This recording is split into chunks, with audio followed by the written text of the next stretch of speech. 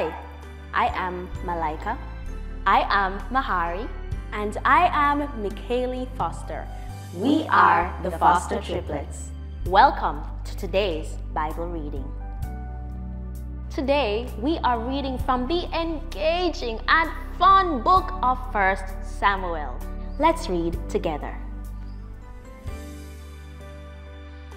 1 Samuel chapter 19. Now Saul spoke to Jonathan, his son, and to all his servants, that they should kill David.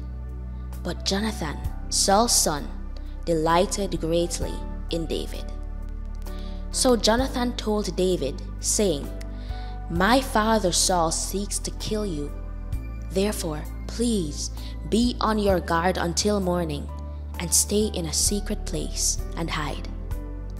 And I will go out and stand beside my father in the field where you are, and I will speak with my father about you. Then what I observe, I will tell you.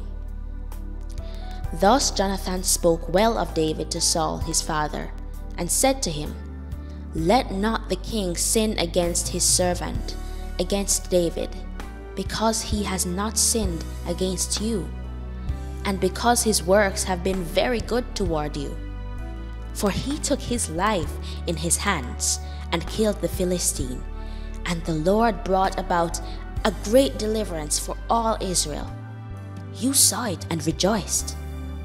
Why then will you sin against innocent blood to kill David without a cause? So Saul heeded the voice of Jonathan, and Saul swore, As the Lord lives, he shall not be killed. Then Jonathan called David, and Jonathan told him all these things. So Jonathan brought David to Saul, and he was in his presence, as in times past. And there was war again, and David went out and fought with the Philistines, and struck them with a mighty blow, and they fled from him. Now the distressing spirit from the Lord came upon Saul as he sat in his house with his spear in his hand. And David was playing music with his hand. Then Saul sought to pin David to the wall with the spear, but he slipped away from Saul's presence, and he drove the spear into the wall. So David fled and escaped that night. Saul also sent messengers to David's house to watch him and to kill him in the morning.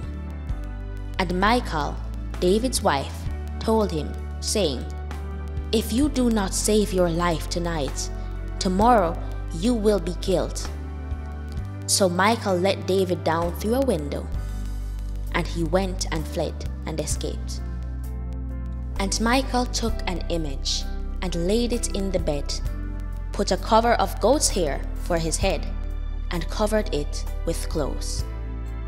So when Saul sent messengers to take David, she said, He is sick. Then Saul sent the messengers back to see David, saying, Bring him up to me in the bed, that I may kill him.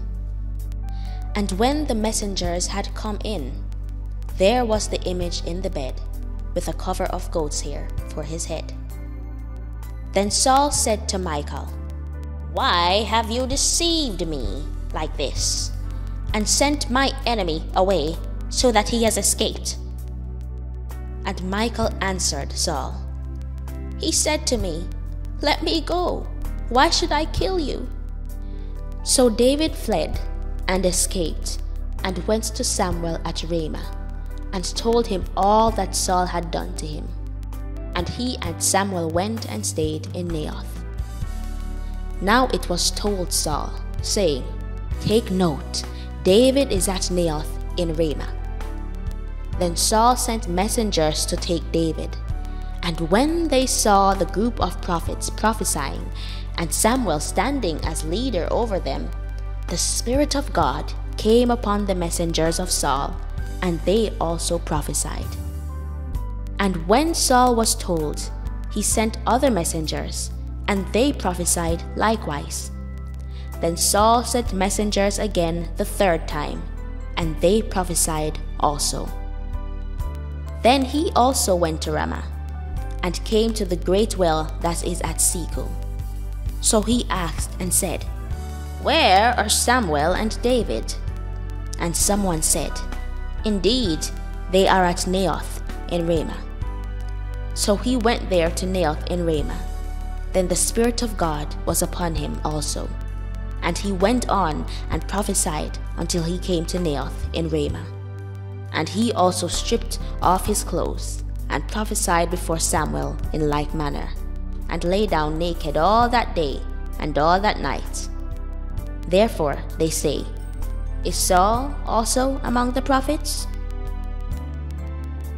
Wasn't that just uplifting? Thank you so much for reading with me. I am Harry Foster, and I just look forward to seeing you next time. Oh, and I almost forgot. Share this link with your friends, your family, your enemies, everyone in your contacts, so that they too can get to love reading the Bible. I want to see you next time, okay?